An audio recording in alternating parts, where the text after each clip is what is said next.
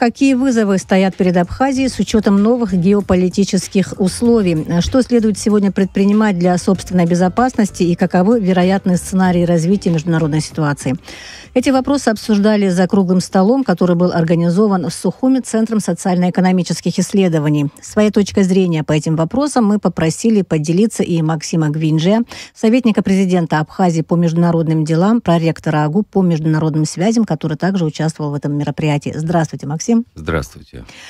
Итак, если я просто дословно тему вот этого круглого стола озвучу, какие вызовы сегодня стоят перед Абхазией? Понятно, что сейчас происходит в мире, как сказать, нехватки в информации нет. Вот в этой связи, что бы вы хотели отметить и к чему вы прислушались, скажем так, во время вот этого мероприятия, круглого стола? Может, были какие-то интересные точки зрения по этому поводу?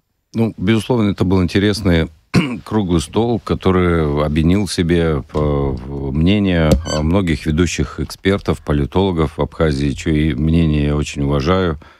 Вы, наверное, озвучите, да, кто присутствовал, не буду называть Нет, всех. можете назвать. Да, сейчас боюсь, что не всех вспомню, но мне очень понравились доклады всех, и, в частности, Гурам Амкваб, Камки, Авицба, Шамба, Кварчия, историк был. Давид Чичевич, и так далее. Да, и очень, очень, очень интересные мнения высказывались. И, конечно, все знают о том, что происходит, и нет недостатков в информации. Но когда ты находишься в таком обществе, и когда люди предлагают тебе взглянуть на одну и ту же проблему, только с разных углов, с разных перспектив, это вызывает некоторый такой мысленный процесс, когда ты начинаешь обдумывать и переосмысливать свои собственные какие-то мнения, которые у тебя уже сложились. И в этом плане для меня это было, конечно, очень интересно. Всегда интересно пообщаться с умными людьми, поспорить. Мы особо не спорили, как все разделяют общую тревогу относительно того, что происходит, и какие вызовы перед Абхазией стоят. Да, они Наши вызовы, они в кубе. То, что для больших стран это вызовы, для нас же это вообще уже на грани экзистенциальной угрозы, да? Потому что мы маленькая страна. Потом все нападки Запада против России, естественно, отражаются и на нас. И так далее, и так далее. Естественно, вызывает опасения, как будет развиваться политическая ситуация в Грузии, не начнется ли конфликт с Грузией. Кстати, как раз хотела спросить, какой фактор наиболее тревожный сегодня, вызывает тревогу? То есть настолько все перемешалось в единый клубок, то есть это непредсказуемая ситуация вообще в мире, да, стремительно как развиваются события. Потом фактор Грузии, фактор Украины, Ближнего Востока. Вызовов очень много, и как все учесть, и как здесь сманеврировать, и в этих возможных сценариях развития, которые иногда, возможно, трудно предсказать, предусмотреть. В рамках круглого стола было высказано мнение, что сегодня очень трудно что-то предсказывать, предугадывать, прогнозировать. Но, тем не менее, все равно большие страны, сильные страны, они все равно продолжают делать прогнозы и строить планы на ближайшие столетия. И в этом случае Абхазия не должна быть исключением. Мы тоже должны строить свои планы на столетия. Так вот, прозвучало такое мнение, что Абхазии нужно 100 лет мира. Никакая война, никакой конфликт, даже если эта война будет победоносной, все равно мы в этой войне проиграем, потому что это прямая угроза нашей демографии. И здесь у нас мнение, мне кажется, было едино в том, что нам нужен мир. Безусловно, любым способом сохранить мир, избежать войны, для того, чтобы мы могли восстановиться. И через 100 лет, чтобы демографические угрозы, которые сегодня перед нами стоят, чтобы их не было, чтобы мы сохранились как этнос. Это один из таких главных вызовов. Вы знаете, Россия ведет ожесточенную войну со всем западным миром сегодня. Но даже эта война настолько страшная, настолько угроза эта страшна, но даже она не не настолько опасна для России, для Российской Федерации, как война, которая сможет произойти у нас здесь. И это мнение было единым. Что еще подчеркивали участники? Вот мы сейчас как раз затронули, вернее, фактор России. Действительно, идет война со всем Западом, ну, как скажем так, да, опосредованная, да, война со всем Западом.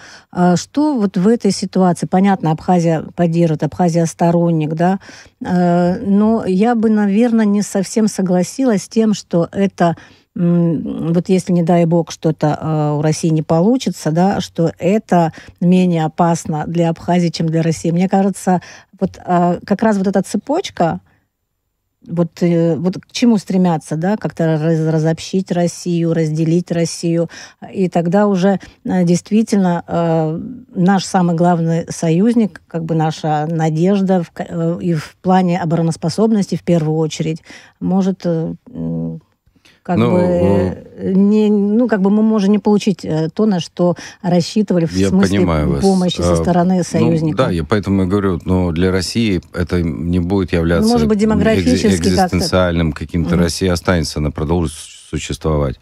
Но здесь у меня есть один позитивный пример того, что история циклична. И Абхазия сегодня снова примерно бывало уже в похожих ситуациях. Это происходило раньше. И больше всего, что меня радует, то, что на протяжении уже более 1000 лет мы считаем государственность, да, вот существование нашей страны, да. Мы были частью многих империй. Здесь происходило много различных трагических и не очень событий. И империи исчезали, а Абхазия осталась, и мы до сих пор живем на нашей земле. И вот это вот только в меня как бы вселяет надежду, что нас оберегает Святой Дух, нас оберегает Бог. Он дал нам эту землю, и эта легенда неспроста. И вот видите, в такие трудные моменты, когда в мире происходят такие вот события, люди начинают верить в это. И это правильно, надо в это верить всегда. В Бога надо всегда верить. Надо верить в светлое и в чистое. Если говорить о различных вызовах, да, сейчас, как я уже сказала, есть такой клубок противоречий на Ближнем Востоке. Как вы думаете, все вот эта ситуация может сказаться, отразиться, может быть, опосредованно, да, на том, что будет происходить в Абхазии? Ну, безусловно, никто не заинтересован в пожаре на соседнем участке. Другими словами, никому не нужны какие-то активные боевые действия на периферии, на твоих границах. И России это не нужно, и Абхазии это не нужно, безусловно, и многим другим странам. Но есть заинтересованные страны, державы, так сказать, которые выигрывают от этих противоречий, от этих конфликтов. Есть те, кому это выгодно. И в частности, в рамках этого круглого стола мы говорили об этом. И главное опасение, которое мы там высказывали, вокруг которого вот строилась наша беседа, оно не касалось в основном вопросов локальных, вот этих региональных наших проблем. Мы обсуждали вероятность вообще, так сказать, мировой апокалипсиса. Войны, ядерной войны, да? Да, обмена ядерными ударами.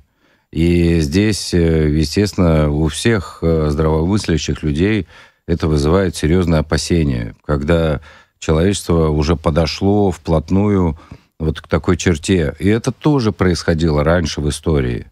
Но сегодня мы снова очень близки к этому. Вообще, я говорю о человечестве, обо всем. Если говорить о том, кто и как собирается применять ядерное вооружение, вот мы обсуждали как бы проблему того, что ядерное вооружение применяется государствами в случае экзистенциальной угрозы. Ну, в российской доктрине это так. Ну, а какова доктрина других стран? Ну, доктрина Израиля тоже понятна. А вот доктрина США, о чем она говорит? В доктрине США есть и такой пункт, как и превентивный удар. Да. И в этом случае это не обязательно значит угроза, экзистенциальная угроза. Они могут совершить превентивный удар, если они посчитают, что для них это экзистенциальная угроза. А что для них экзистенциальная угроза? Вот тоже интересный вопрос. Еще очень интересует такой вопрос, у нас не так много сейчас времени, но тем не менее задам. Вот почему вдруг всплыли вопросы, проблемы, которые, казалось бы, уже были когда-то решены? Я имею в виду вот межрелигиозный мир и так далее. Да, вот в первую очередь вот это. И куда нас это может привести? И вызов ли это для всех стран, в частности в Абхазии? И межрелигиозная рознь, да, и вот эта вот конфронтация, которая сегодня приобрела, как бы возродилась с каких-то древних времен в форме вот этих погромов, которые чуть ли не начали происходить. И сразу вызвала очень серьезную озабоченность и здесь, и у руководства страны. И президент распорядился принять необходимые меры для этого. Но, тем не менее, мне кажется, это какой-то первобытный, вообще архаичный случай того, что произошло, например, в Дагестане. Это у нас серьезно в Абхазии вызвало озабоченность.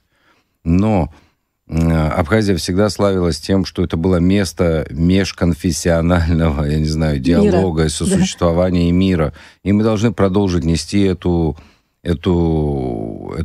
достойную, да, вот такую вот нашу позицию, чтобы здесь никогда не было этого. Мы должны это сохранять.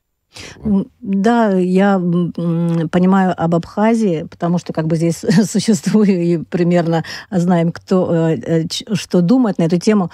Но все-таки интересно, да, вот в мире вдруг этот возник, в смысле он и был, но обострился до такой степени. Это же действительно как будто вышли вот из каких-то прежних времен. Да, это очень серьезный вызов. И тут надо делать все, чтобы, я не знаю, показывать хороший, правильный пример того, как могут сосуществовать разные конфессии. И, опять говорю, Абхазия пример в этом. И это то, что мы можем показывать миру и говорить, послушайте, вот тоже, как говорится, от Абхазии мало что зависит в мире. Да, от всех много чего зависит. И мы всегда играли и можем играть нашу важную роль. А наша важная роль – это ориентация на мир, это неконфликтность, и это создание условий для того, чтобы здесь был мир, чтобы люди, конфессии вообще жили в мире и в благополучии. Спасибо вам большое.